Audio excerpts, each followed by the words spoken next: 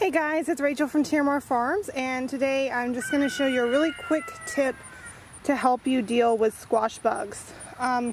Squash bugs are basically these nasty little stink bugs who love any of your vining plants. So things like squash, cucumber, zucchini, watermelon, pumpkin, any of those types of plants. They're very susceptible to squash bugs. That's what the squash bugs like, and they like to come suck the life out of them, literally. They don't go after mature fruit. They're actually biting into the vine and damaging the plant. And they are really, really difficult to control. Not an easy pest. You basically just have to deal with them completely by hand. So I wanted to show you a really quick way that I do that today. And so what I do is I take some just plain old duct tape and I roll it up into a spiral like this, just so I can have it on the end of one or two fingers. And then I look for squash bug eggs, and those little seed looking things here on the backs of the leaves. Usually I have seen them on the front of the leaves, sometimes too, or the top. Usually they're on the back. Those will hatch out into little baby squash bug nymphs. So I take my duct tape and I very easily just kind of peel them off. And it's that simple just to pick those eggs off. And you're gonna have to do it at least every other day, but probably every day. Every day I come out, there's more eggs because the adults just keep laying them. But you'll find them on the backs and bottoms of the leaves, and picking them off with duct tape is super easy. Then you can just throw the duct tape away and you don't have to try to squish them by hand, which would be really difficult and tedious.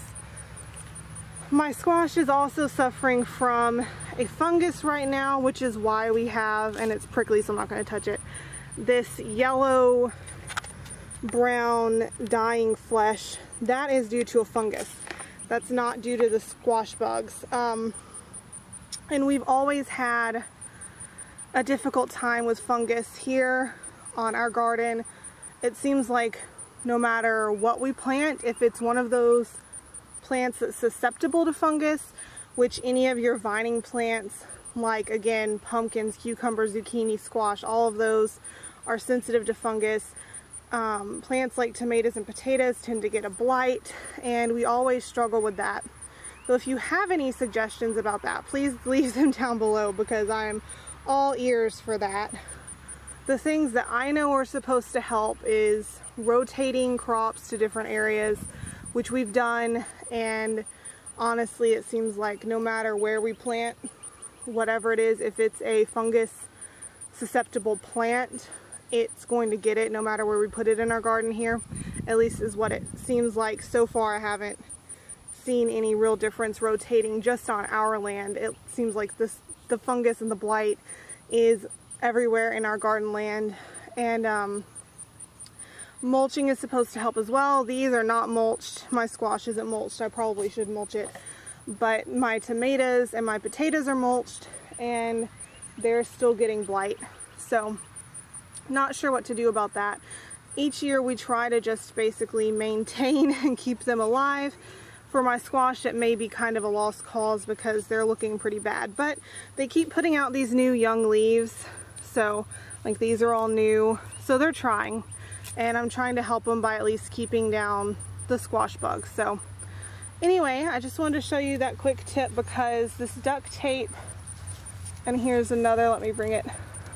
This duct tape makes really quick work of an otherwise tedious job. And here, when it gets close to the ribbing, sometimes it can be a little more difficult. And every now and then, it will do a little bit of damage to the leaf. But most of the time, for the most part, they come off just with the nasty little squash bug eggs and none of the leaf. So it makes it a lot quicker. Hey guys, I also found a couple of nymphs, which this has happened where I have evidently missed a clutch of eggs on this plant.